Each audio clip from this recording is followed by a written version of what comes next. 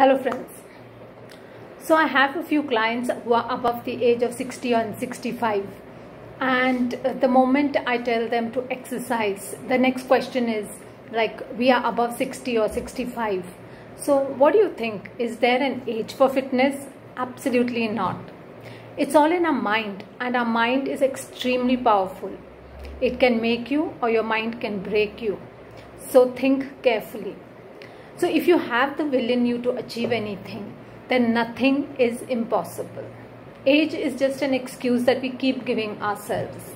We need to decide what we want and how we are going to achieve that.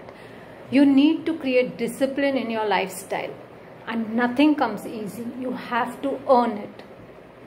No one was born with that six-pack or those muscles. They worked hard. They earned it. It's a time-taking process, but the health benefits are immense.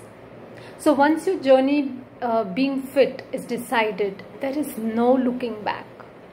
Once you begin to see your belly trim and you getting in shape and your core strength improving, you are then going to love it, and you are yourself going to work harder to maintain it also.